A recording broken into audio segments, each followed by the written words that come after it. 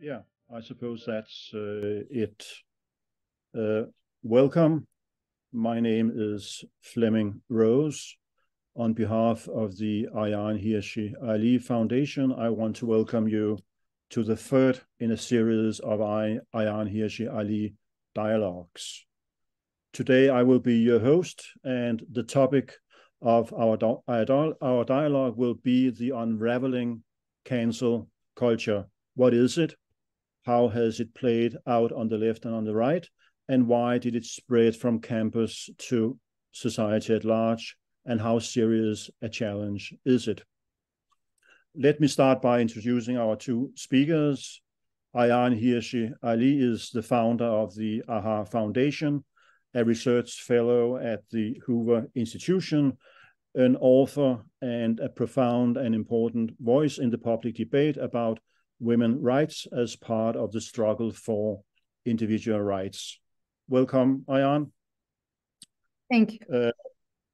Greg Lukianoff is the president and CEO of FIRE, the Foundation for Individual Rights and Expression, NGO that was founded in 1999 to fight for academic freedom and free speech within academia on campuses.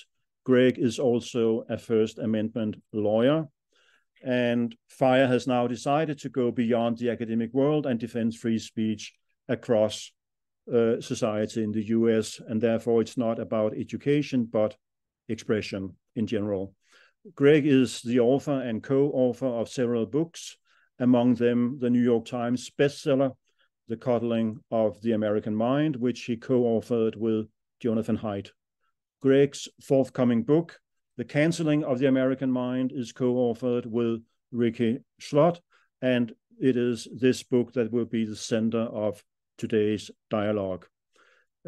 People in the audience are welcome to forward questions in the chat section, and then we'll see if there will be time to answer them toward the end of our conversation. So first, Ayaan, I'll kindly ask you to say a few words about cancel culture. Is it a problem? And if yes, why? Our conversation. So first, Ayaan, I'll kindly ask you to say a few words about cancel culture. Is it a problem? And if yes, why? Cancel culture is a modern way of saying censorship, because it's censorship that's not directed by the government. It's very difficult to label it censorship in the way that we classically understand it. It is, mob justice in a way, because it's not institutions that are canceling people, but it's individuals who organize themselves within institutions, within universities, within even parts of the government, within various education systems, within corporations. And those individuals then set out to censor other people. And in my experience, if I look at, I've spoken to many students over many universities, and I've come to the conclusion that a majority of students and even a majority of faculty do not want this censorship. They don't want these cancellations.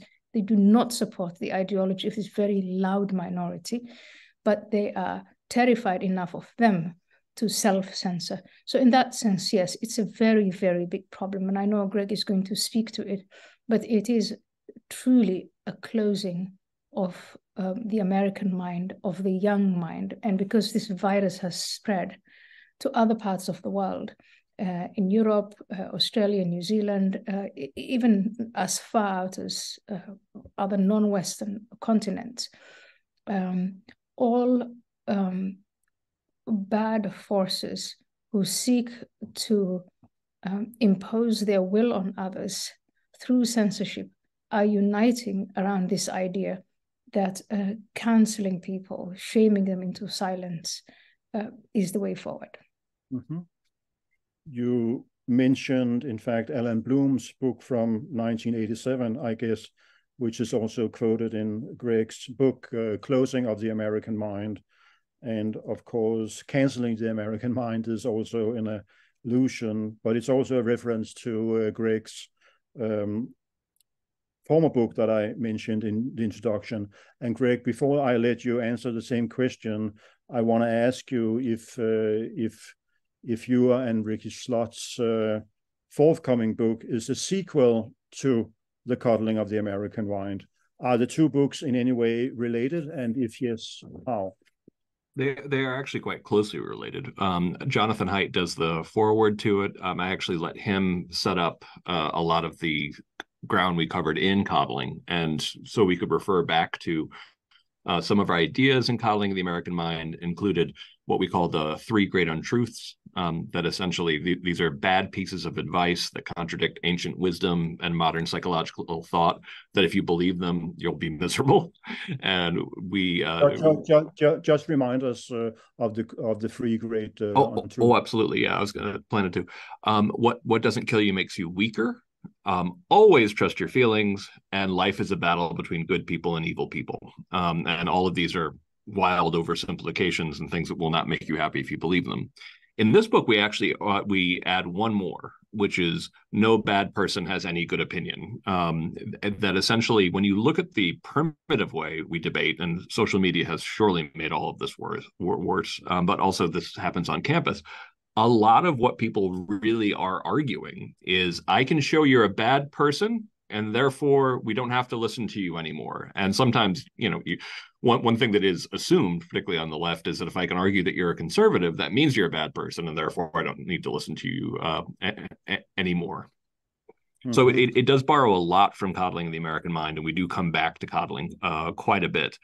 The other thing that's interesting is both the trends that I saw coming in 2014 relating to mental health, social media, and academic freedom and free speech.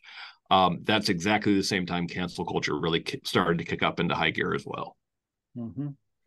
And there is an ongoing debate about how serious a problem cancel culture is.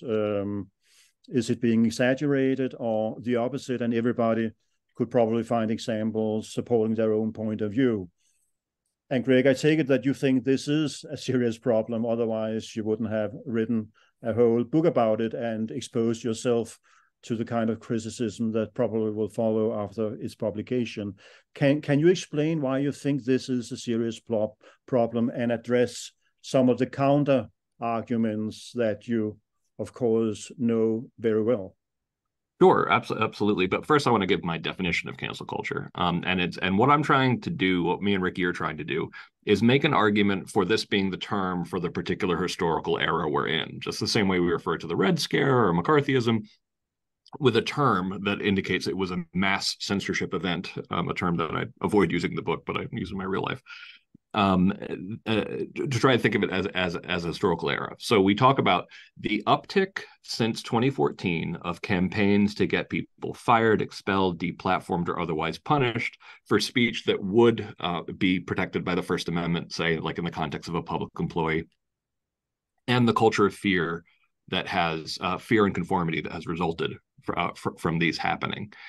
And I have to say, it's hard for me I can't really pretend to take the arguments against cancel culture existing all that seriously, because they largely rely on not knowing a lot about the topic. There was one person who really should have known better, who finding out, the hundreds of professors who have lost their jobs or been and been targeted for their speech. You're like, oh, that's a problem that's essentially solved. That's got to be, right around that's normal, right? And it's like, no, that shows tremendous historical ignorance to say that that's normal. We actually did a big historical survey of academic freedom and freedom of speech. I give the example of 9/11. The last time we had a major national security crisis, usually mass censorship events go with national security crises. And there was about 15, 17 professors targeted. 3 were fired, but all 3 of those, the schools actually had better rationales than their freedom of speech. One was Ward Churchill, where the argument was that was that he engaged in academic misconduct, which he did. So they got him on something real. Another one was shown to actually have ties to terrorism. And obviously, you can fire someone for that. And the other one, the final one, which was more about the Iraq War, really, was a professor taking a substantial chunk of their class that was on technical writing to go on a long political rant. And it's like, well, even under the law, like if you don't teach your class, you can still be punished. So, but 3 professors, being fired is still considered kind of a big deal historically. Our numbers that we show in Canceling of the American Mind are about over 1,000 professors targeted. About 2/3 of those were punished in some way since 2014. With at this point, actually, I just re-upped the data. Over 200 of them fired, and many of those professors, tenured professors, which used to be, when I started my career, that was impossible. So there's no period that you can compare the modern period to since the law was established between 1957 and 1973, where it's been this bad. I even make the point that, we looked at the McCarthyism. We looked at the numbers there. There was a massive study being conducted at the time, like towards the end of McCarthyism, that found about 63 professors were fired for being communists, about 90 for their opinion overall, and that's usually rounded up to 100. So people who say that this isn't, cancel culture isn't happening, or minimize it, that's not that significant, you want to ask, it's like, okay, do you think the Red Scare, McCarthyism, was a big deal? Because if you do, we're talking about, depending on how you slice it, between 3 times as many or twice as many professors getting fired.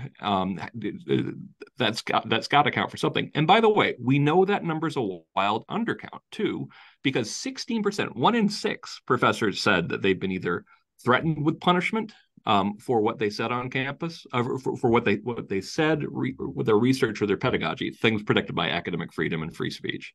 1 in 6, 1/3 of them responded that they've been told by administrators or fellow faculty to avoid controversial topics. And there was a survey conducted during the Red Scare that only about 9% of professors said that they were self-censoring. And that's bad. Like, that's 1 in 10, by the way. So 9% is a bad number.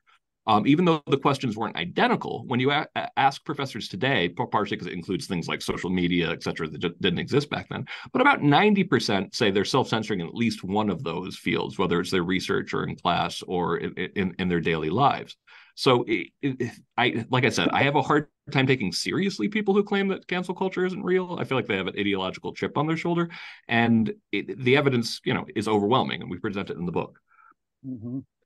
Ayaan, you want to? I'd like to, actually, I find this very interesting. So I want to ask Greg if there's anything we know then about the impact of this on the quality of the education, on the quality of the curriculum, if professors are either fired and silenced, or so many of them are, in fact, I know many of them are terrified of being silenced. What is the impact of that on research, on innovation, on what the university is all about, which is to teach kids how to think, not what to think? Yeah. Well, in our polling that we do at FIRE, it definitely is clear that professors are scared of their own students. Students are they're scared of their professors, but they're more scared of each other, and that comes out in multiple polls, that they're afraid of getting canceled by their peers. What it does to the larger trust and expertise is a major theme of the book. And we talk about, one of the things we try to do that's different from a lot of other books is we try to layer what we call the conformity-inducing pressures on top of them, and show like how, if you're going to go to, God forbid, go to an elite college, the conformity, inducing pressures start in K through 12, maybe even start in kindergarten.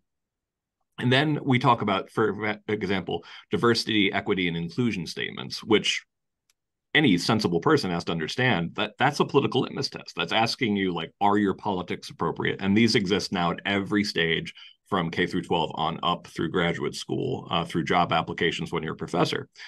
And we also add that then the kicker, so we have this chapter called the Conformity Gauntlet, where we show all the different conformity-inducing pressures you'd have to survive if, say, you wanted to be a famous professor at the end of the day. And then at the very end of it, we're saying, and by the way, also Nature, Human Behavior, and a number of other magazines are really clearly indicating that, and they said it pretty publicly, that they will not, they will consider not publishing research that shows any likelihood of harm to groups or to groups, which basically means like you could have gotten through all of this stuff and that would still be pretty tough without being canceled or still wanting to be a professor for some reason. And you still won't even be published if you find something, if your research indicates something that might not be a very, popular finding. And one of the big things that we stress in the book is that cancel culture destroys trust and expertise. And because the public isn't stupid. When they see cases like Carol Hoovens, for example, at Harvard, who went on Fox News to talk about her then new book in 2022, Testosterone, which is a brilliant, compassionate, lovely book talking about, she's an evolutionary biologist. And she makes the point that you should treat trans people with dignity, you should use their pronouns, all of this stuff to show respect to them. But we have to accept that biological sex is real and it's important. And she tried to be as compassionate in the way she explained this as possible, but still actually be a scientist. And there was immediately, as happens time and time again, a push by a DEI administrator, calls this an outrage, students organize petitions against her. And eventually, she decides to leave Harvard because she got really, frankly, depressed, as we talk about in an interview in the book. Now, what does that do to outsiders looking for who's going to be objective? Like now I'm suddenly hearing that maybe biological sex isn't real. Who can I trust to give me an objective opinion? And they look at higher ed, they're like, well, I can't trust any of you because you wouldn't even tell me if you found anything to the contrary. Because look, there are people who are getting their careers ruined if they say slightly the wrong thing about it. So I think that cancel culture is devastating, not just to research and to teaching, but to trust in research and teaching. And expertise, yeah. Yeah. I just want to thank the viewers and listeners. There are coming in a lot of great questions, and I hope we can return to them at some point. I just want to follow up on what you said, Greg, about McCarthyism, because I think, most people would agree that McCarthyism was a bad thing. But when we talk about cancel culture, I mean, that's a pejorative term, I think. A lot of people would say, well, this is just about accountability. Yes. This is, in fact, a good thing. I mean, is there a difference here between the way academia or progressives perceived McCarthyism back then and then this phenomena today? Yeah, I mean, there's lots of differences. And I have a Substack now called The Eternally Radical Idea, where I write about free speech and some of the themes in cancel culture. And I'm going to be giving sort of a historical overview of previous mass censorship events, throughout American history. And one of the biggest differences is that during McCarthyism, there was a national security crisis. I mean, if people knew that American and British citizens were helping someone as monstrous as Stalin get both the atom bomb faster than he would have and the hydrogen bomb faster than he would have. I always challenge people, if you were around back then, you would have freaked out too. And so there was a very real sense of threat. We don't have that today. Also during McCarthyism, prior to 57, the law wasn't even clear. Basically, the rationale that a lot of schools used for firing communists was saying, these people are so doctrinaire, they can't be trusted to actually be objective teachers. That was the argument. And that's an argument that we would fight against at FIRE, but it wasn't even clear that you couldn't fire professors but before 1957 for that reason. Today, there is no giant national security crisis. I mean, like since 2014, we're not in a time of war, which is usually when mass censorship events take place, of course, up until, notwithstanding what's going on in Ukraine and Israel. The U.S. is not currently at war. And so it makes it a historically weird moment. Now, the accountability culture thing is just question begging. It basically means, it indicates to me, and again, I have a hard time taking it too seriously, that you don't know a lot about the topic, because if you knew a lot of the cancellations that took place with professors, there's literally, because we also point out, to be clear, this is a nonpartisan book. We point out when cancel culture happens on the right and the left as well. And there's no way you could agree with all the examples we have in the book and think that they're just someone being held accountable. So it indicates you don't know a lot about the topic. You don't want to learn a lot about the topic. And it gets treated as if it's a real argument when all you're really saying is that I'm just assuming that everyone has it coming. Now, of course, there's also the argument that I like to add on to this. It's just the weaker people, just the disadvantage rising up, which I also have a hard time not kind of rolling my eyes at. Because cancel culture is, and this is in all the evidence we see, disproportionately a problem of elite higher education. It's not that it doesn't exist in the rest of higher education, but it's much, much, much worse in elite higher education than it is anywhere else. And these are overwhelmingly, I think there was a great stat that was talking about places like Stanford, for example, Harvard, et cetera, educate more people from the top 1% than they educate from the bottom 50 or 60%. These are rich institutions. And a lot of times these are very wealthy, students, oftentimes in conjunction with administrators kind of cheering them along, that are going after professors because they don't like, what they said, or going after their fellow classmates. So it's the privilege rising up against the privilege more often than not. Mm-hmm. Speaking about national security, I think it's difficult to conduct a webinar on free speech and connected to democracy without mentioning what is happening right now in the Middle East. And in fact, one of the reasons why we need free speech is in order to solve our disagreements with words and arguments and not through violence and destruction. And in fact, there is a question here that I want to pass on to you. It's Nilofar Rahman who asks, campus-wide support of Hamas terrorists seen in many big cities, is it free speech? Mm-hmm. Should it be censored, or how to tackle this kind of, and then he labels it anti-Semitism, which might not necessarily be the case, but that's the way he phrases it. Yeah. You can go first, Greg, and then Ayaan. Sure. Yeah, I mean, when it comes to, here's my idiosyncratic theory on freedom of speech, and I call it the pure informational theory of freedom of speech, which is you can't understand the world unless you know what people really think. And that means that you shouldn't, that knowing that people have monstrous, primitive, stupid ideas it's not even if they have those ideas that it's valuable to know. It's especially important if they have kind of ideas that we might find repugnant. It's very important for the public to actually know that. So I think that all you'd achieve if we tried to censor these opinions coming out of higher ed would be just indicating that we want to put our fingers in their ears to what these people really think. It's better to know in general what people really think. One thing that I thought was really interesting is I'm a supporter of the Calvin Report, which means that institutions have made a mistake making too many political positions on various topics because they create an orthodoxy. They basically indicate like this is anything from pro-affirmative action to pro-Ukraine war to even stuff I very much agree with. But nonetheless, they're sending a message. This is the orthodoxy at our school, and that's a major problem. But I thought Larry Summers and Sam Abrams, Larry Summers at Harvard, Sam Abrams at Sarah Lawrence College, were absolutely right when they said, hey, you've commented on every other minor thing that's happened in the world, and there seems to be great hesitance to call out, murder, rape, and kidnapping that's actually happening in the early parts of the war. So they can absolutely be called out for the hypocrisy there. Some of the stuff that we see so far, and this is something that might surprise some people, my career started right on 9/11. Like I landed in Philadelphia for my new job at FIRE at 9:10 a.m. on 9/11.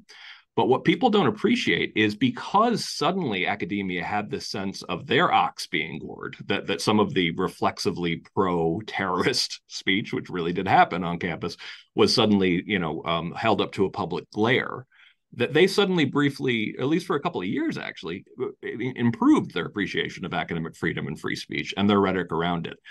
Cynically, I think this is going to lead some campuses when they realize, oh, wait, I can get in trouble too, to suddenly start speaking from the hymnal of academic freedom and free speech again.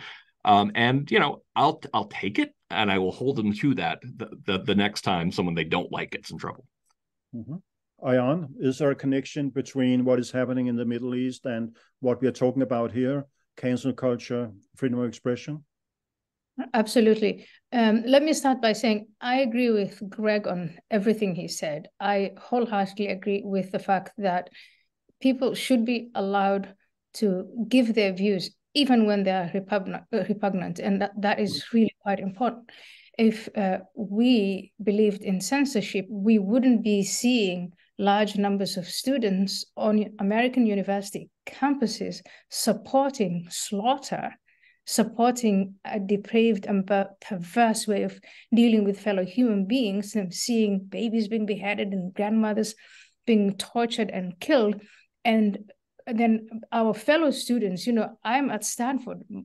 There are students on my campus who are holding bed sheets up saying, liberate Palestine by all means possible. So it's good for me and my colleagues, my fellow students, to know who is among us. That is the power of free speech. You want to know what people think, even when what they think is really terrible. Why do they think that? That is, I think, the second part of that relates to your question, which is because, as Greg described, our universities have been politicized. I went to the University of Leiden. This was between 1995 and 2000. Leiden is in the Netherlands. I had no clue what the political affinities of my professors were. It wasn't done. And the way we were taught, the study, any kind of essay or course or whatever you took was separated into facts first. Let's all agree on the facts. And then after we've all taken note of the facts, then we're going to start forming opinions and then discussing and engaging with each other's views, the views of the various authors. That's how it was conducted. And I'm forever grateful to those professors, because the whole exercise was to learn how to think. And what we are seeing with the students right now, who are not all students, but this minority of students who are demonstrating for slaughter, that's basically what it is. I think they have been done an injustice. They've been tribalized. They've only learned that they can think, or rather support, the tribe or the club or the faction or the caste that they support, and that they should silence the other. That is what university education has provided them with. And if they came with these ideas and these notions, if they came with this zealotry, this fanaticism, then the university has done them no good, because the university hasn't helped them relinquish that. The university hasn't taught them how to think through very complex moral questions. What I don't think is a complex moral question is slaughtering babies and grandmothers. I don't think that's complex. But I don't want us to confuse, free speech as a principle, as a matter of principle, is everybody has the right to think and to express those thoughts and those views peacefully. And everyone else has the right to look at that, to judge it, and to give feedback. And that's a modern way of saying to respond to that. It's basically only that exercise of freely exchanging what we think. That is what the First Amendment protects. Greg, you want to add? Yeah, no, I absolutely. I do think cancel culture is one of the ways you ended up with such a monolithic opinion on campus, something that was so, to be critical of it, so uncritical, something that was so reflexive. And it's in part because, and FIRE has a long and proud history of defending people on either side of like the Israel-Palestine, and we always will. We're a genuinely nonpartisan organization.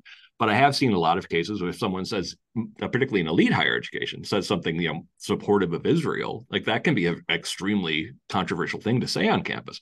But once you scare those people into either shutting up or conforming, you create this kind of preference falsification, to quote Timur Kuran, kind of atmosphere where I think a lot of students genuinely uncritically thought that anything that Hamas does to fight back against Israel is okay. A way of thinking about it that's only possible in an environment where people are too scared to disagree with you. So I think that it's a sign of how groupthinky elite higher education has gotten. And when I think about, and of course, if professors get fired for having opinions on this, wherever it is on the spectrum, we will proudly defend them.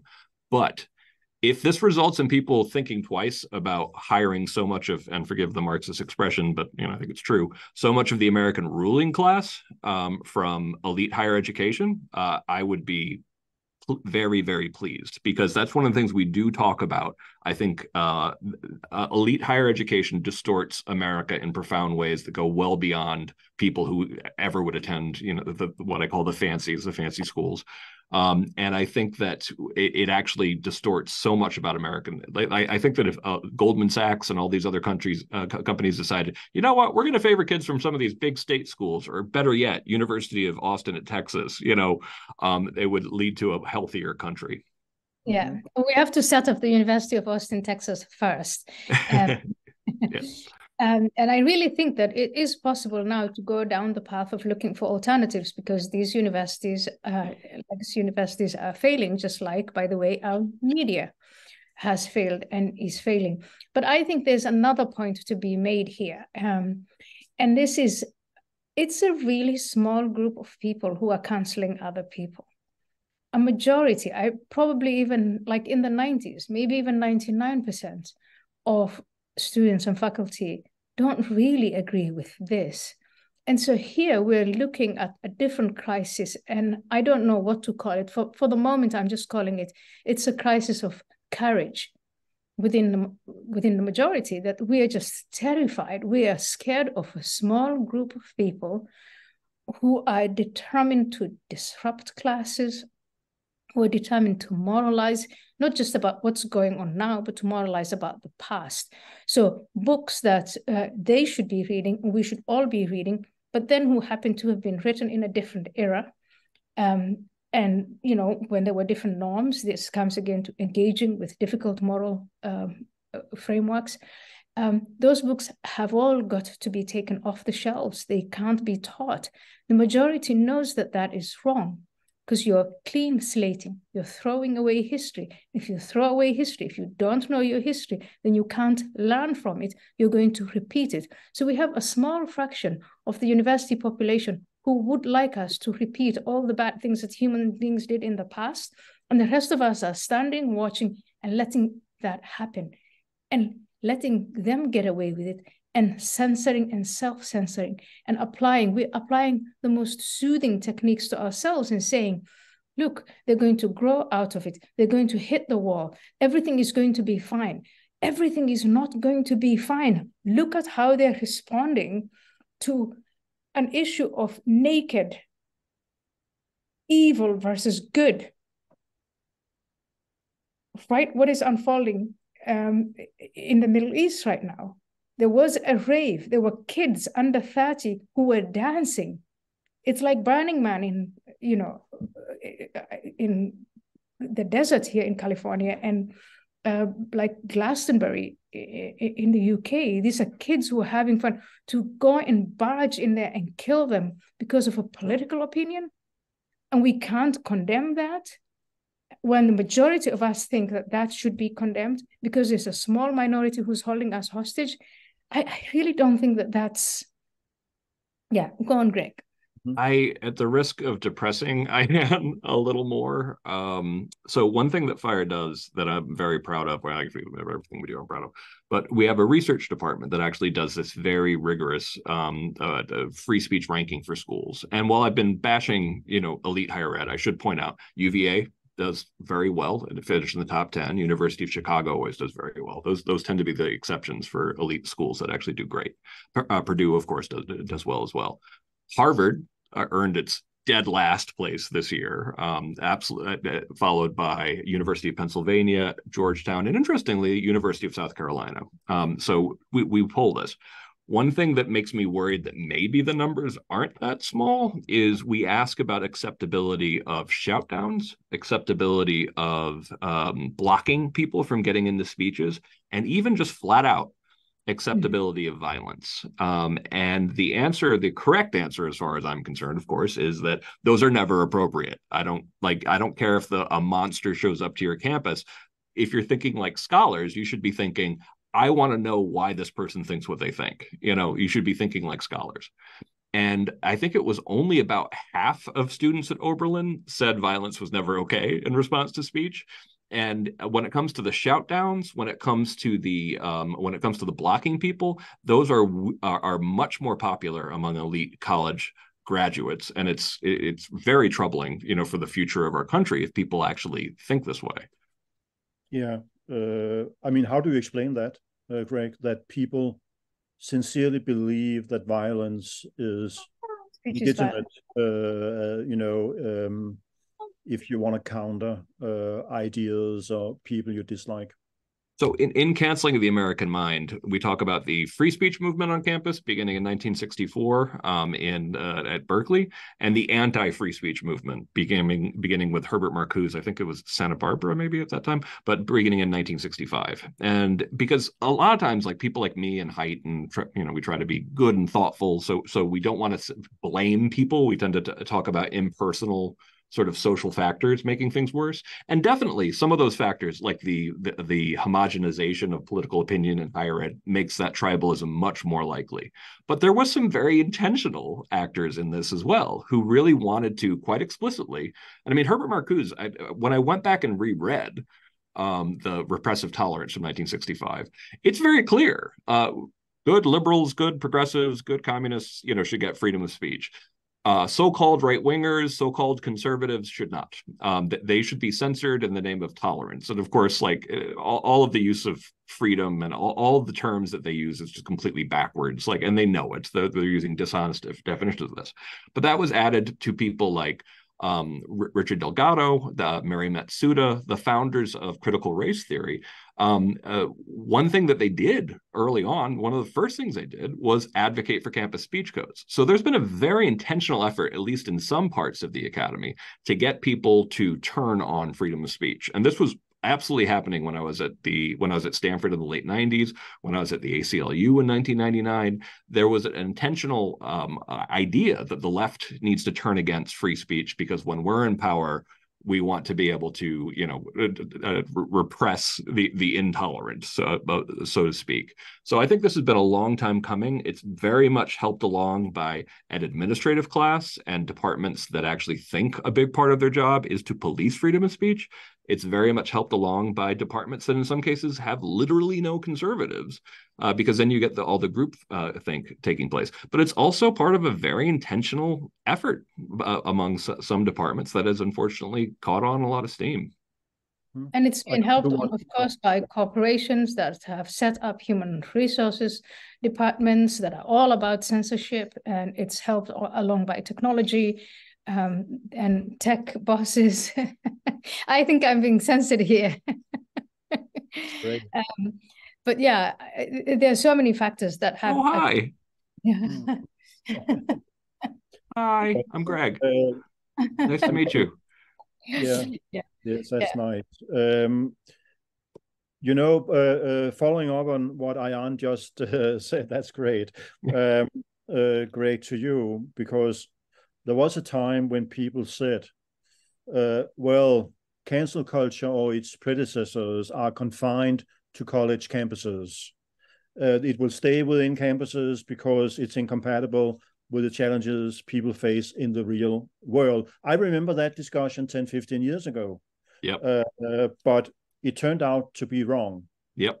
What happened? And we saw this coming, going way back. That if you reach a critical mass of people, particularly who would go when you disproportionately rely on elite colleges to man a lot of these corporations, a lot of these influential institutions, if all of them are taught from a pretty early age that free speech is part of the problem, that's eventually going to break out off of campus and end up everywhere. And the turning point that we see, which I mentioned already, was when Gen Z started hitting campus around 2014, a lot of these cancel culture habits came. This is one of the great things, by the way, of writing.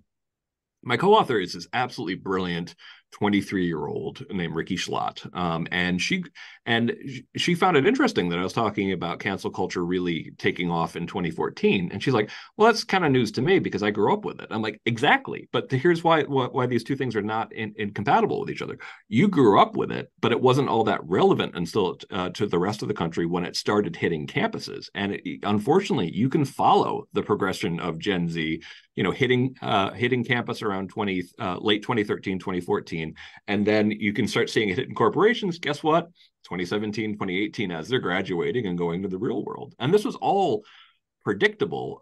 The fact that so many corporations, though, felt like they couldn't fight back against it, and that they actually had to, agree, with people who had no tolerance for people who disagreed with their politics showing up on campus, was particularly glaring in 2020 and 2021, which I think even though we saw this coming, it was much worse than either me or Height or anyone at Fire thought it was going to be so fast.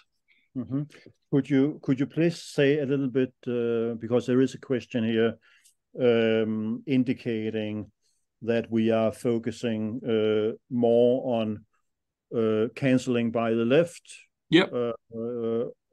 But in fact, in your book, you have a whole chapter and maybe even we have 3 chapters actually. Also dealing with what is going on the right. Oh, absolutely. Could you lay that out, Greg, please? Yeah, absolutely. So we talk about cancel culture on the right as well. We talk about book challenges. And even though some of those cases are cases where someone's saying that book isn't appropriate for a 12-year-old, which is, something that like libraries always consider, there are actually situations where people are sending, police to arrest librarians, and or when a book that might otherwise be characterized as inappropriate for a kid is actually entirely taken out of the library instead of just moved to the adult section, that we consider actual book bans. So we have a chapter on that. We talk about some of the bad legislation that's come out. Like the Stop Woke Act in Florida. That was an act that people like Chris Rufo were supportive of it, and the idea was that they were going to simply ban certain topics in American higher education. And when they were testifying about this in court, they were even saying kind of like, well, this would mean that you couldn't be you could be anti-affirmative action, but a professor couldn't be pro-affirmative action. I'm like, okay, you've just described something that is laughably unconstitutional. And we warned about that being unconstitutional, tried to get Florida not to pass it.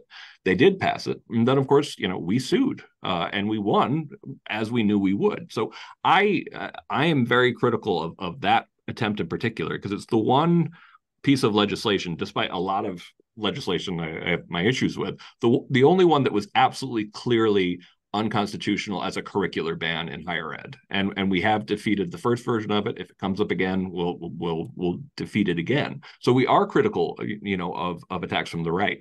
However, I do get a little frustrated though. I remember saying so 1/3 of the professors getting punished, they initially start from attempts from the right. Like Fox News or sometimes Turning Point USA, targeting professors.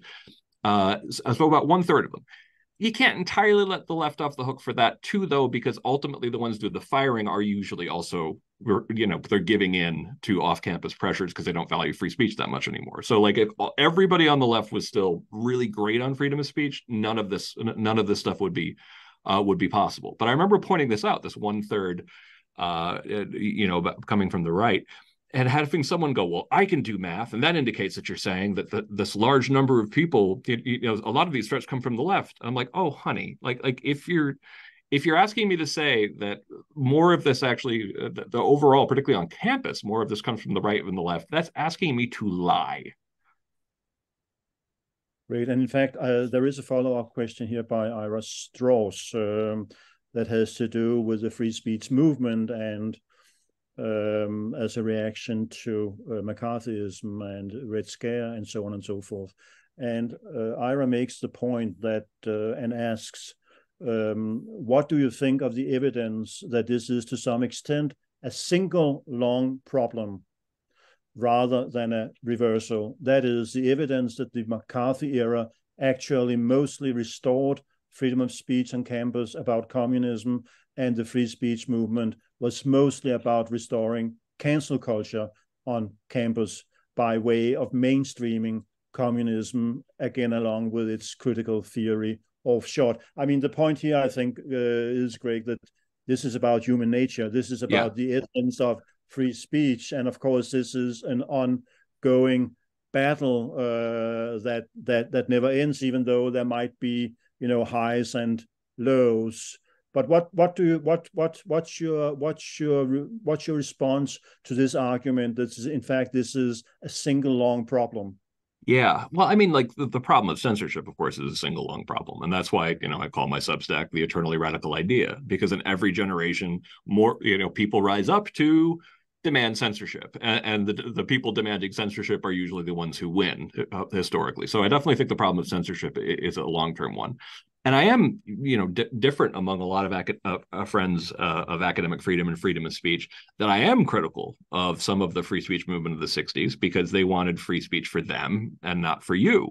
And this happened that some of the people, even in the early movement, they what they were arguing for, was we want to be able to talk about politics, but when the speakers show up, we'll unplug their instruments, we'll shout them down, all this kind of stuff. There was a lot of hypocrisy among people who claim to be pro free speech. I also think that people do a bad job of teaching what the argument against the free speech movement primarily was. It wasn't censorship is good. It was, this is supposed to be an apolitical space. That essentially this is not a place where we're just going to browbeat people into agreeing with our politics. So I think that some of the critiques of the early free speech movement are unfortunately valid. That being said, I'm also among people like Harvey Silverglate, Nadine Strawson, some of the real old school Ira Glasser, old school free speech people who really meant it, and they meant it for everybody. Like these were the kind of people who, when Shockley, who was I believe he was a eugenicist, would show up on campus, they'd actually go to the speech and just ask hard questions. And I'm like, great, like that's actually the way we're supposed to be handling some of the stuff. So I definitely get some of the critique of the free speech movement, and even share some of it, given there was some real hypocrisy in it. But there also are people, who are my, heroes who actually really meant it. Ayaan, you want to spend before? Yeah. I think we should spend the last 10 minutes or so on addressing the question, what's to be done. There are several questions. Yeah, but please, before I go, I think the question that you just handled was very, very important, because I want to make a distinction. I came to the Netherlands in 1992. And I thought that the discussion on or the subject of free speech in the West, in Western countries, was literally academic, literally.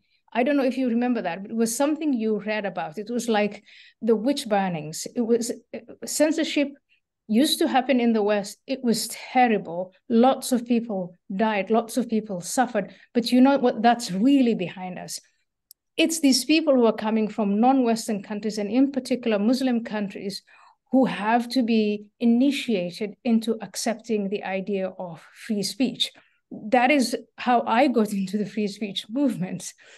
And I don't know, Greg, about you, but I am actually really stunned and mugged by reality to find this whole cancel culture thing is just shocking, because it's a way of the people in the West, the most civilized of civilizations, saying, let's go back to primitive times. Let's go back to censorship and everything that censorship entails.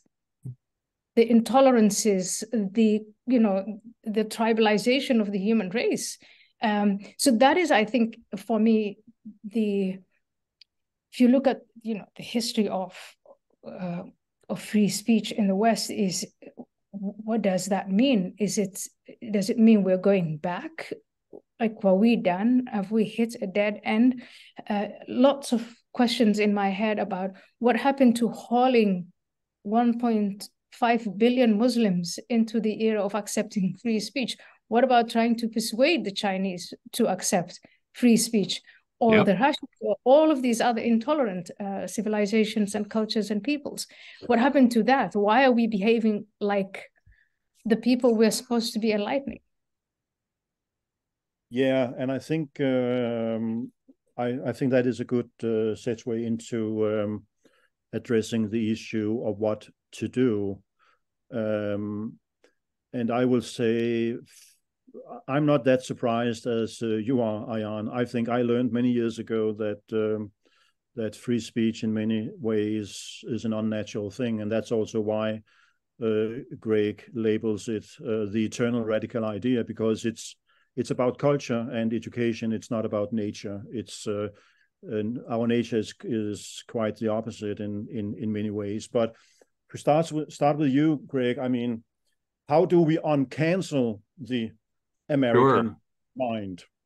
So we spent about a third of the book talking about potential solutions, and we're trying to we're trying to be very broad and start the discussion. We don't claim to be able to fix it, but one thing that we are really clear about is that we don't think, particularly in higher ed, that this is cutting around the edges is going to do it. We think you need big and bold solutions. I think University of Texas at Austin is a great possibility, but I also think there needs to be like 1,000 more of them.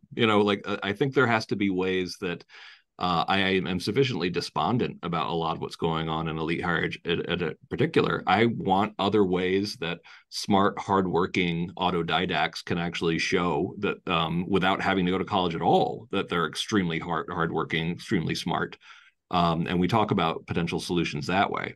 We also realize you have to get back right to the very start. We have a whole chapter on parenting, and the goal there is yes, I know you're terrified of your kid being canceled. I think you should be more concerned about your kid being a canceler. You should have kids who are willing to say, "This is my friend, and I stand by them," even if when the mob comes for them. We talk about things as simple as cultivating curiosity and epistemic intellectual humility, which is the thing that I'm really trying to teach my kids at a young age. Is just there's no smart person who thinks they know everything. Those two things are incompatible, so I try to instill that very early on.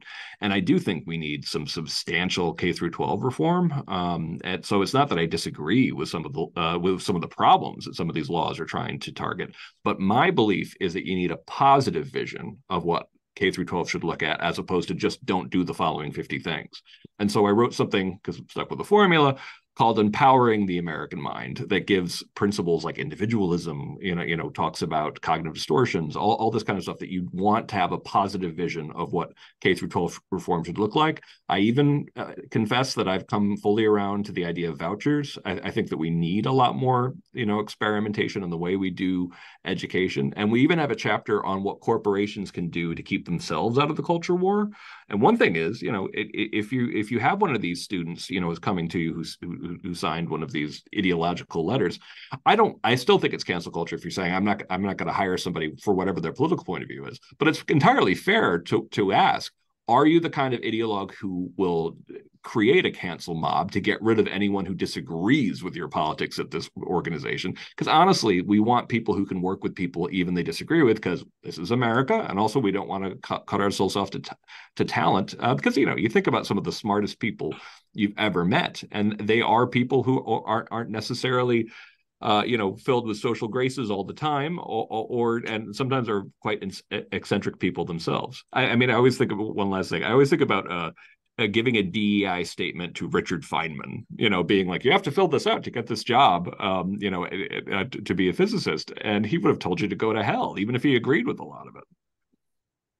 Ayaan, what's your recipe for uncanceling the American mind? I think those of us who are pro free speech, we really understand it. And I have to humbly agree with you. Yes, it is not nature. We're not born with a desire for free speech. It is nurture. And the answer lies there. And the answer is that we have to claw back our way into meaning-making institutions, into education and information institutions, into the entertainment industry, all of these places. And I think we've ceded control. I think we've been on the defensive for far too long.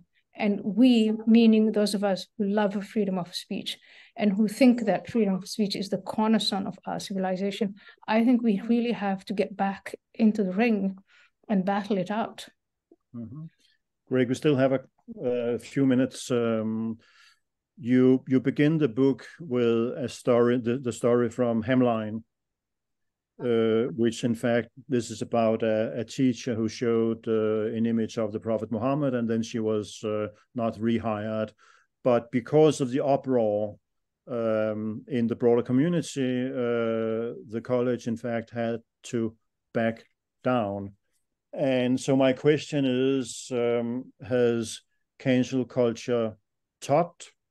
Has it culminated? Is it getting worse, or is it getting better? Well, no. Unfortunately, what actually happened at Hemline is they fired that professor, even though she warned students that there might be something someone would find offensive. She did it multiple times. It was in the syllabus.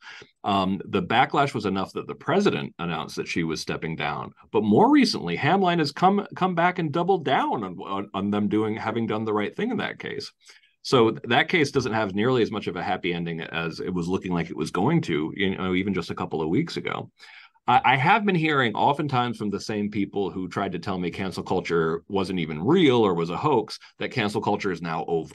And I'm like, I just kind of roll my eyes at this one too, because it's like, no, in the past, year or so, we've seen shout downs at Yale Law School, and it's unusual to have at the top 5 law schools to actually have shout downs. We saw this at Stanford, my alma mater, at the law school there, and we had it. Robbie George just got shouted down.